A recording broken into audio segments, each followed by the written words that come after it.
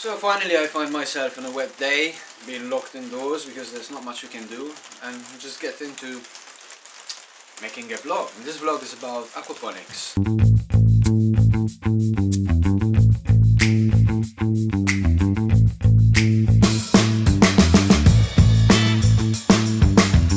Actually what we're doing is revamping an aquaponics system, an aquaponics setup which I built here a few years ago. And it was a winner of the Malta Innovation Awards.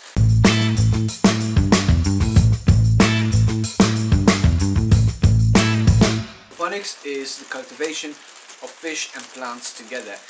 It's a very innovative way of actually making something very productive with little inputs or less inputs than in the conventional way.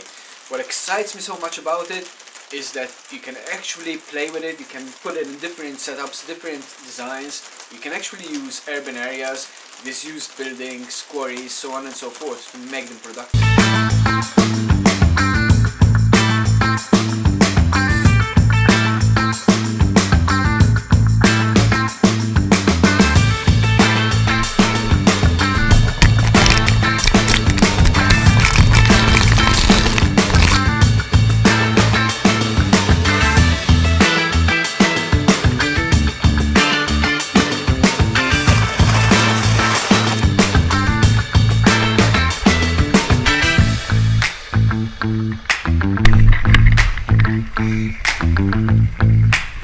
Let's just get a small trip in the aquaponics pond. Yeah, it's finally filling up with water.